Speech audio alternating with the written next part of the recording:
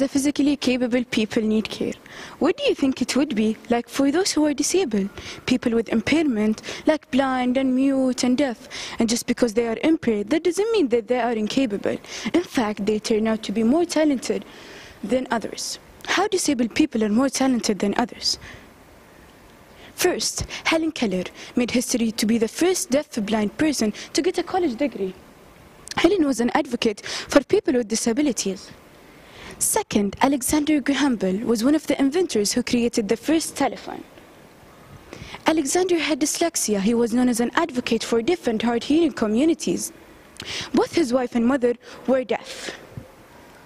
Third, Beethoven was one of the inventors who created the classical music. Although he lost his hearing at the age of 30, he didn't give up. Those people and many like them are celebrated on Saturday, the 3rd of December, when in fact I think they deserve more recognition than one day in a year.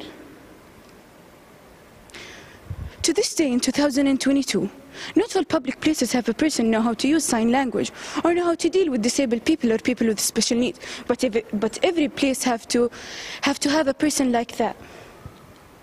The situation that got me thinking about this idea, that I was in a restaurant and a deaf and mute person caught my eyes, trying to explain something to the waiter, but no one understood it. And from his facial expression, I knew that he was angry. At the beginning, I didn't understand what is his problem. Then I knew that his order wasn't served.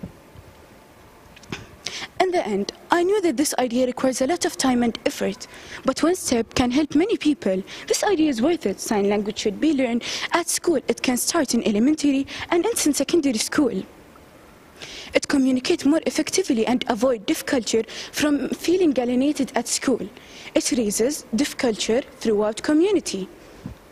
And remember, just because a man lacks the use of his eyes, that doesn't mean that he lacks vision. Thanks for listening.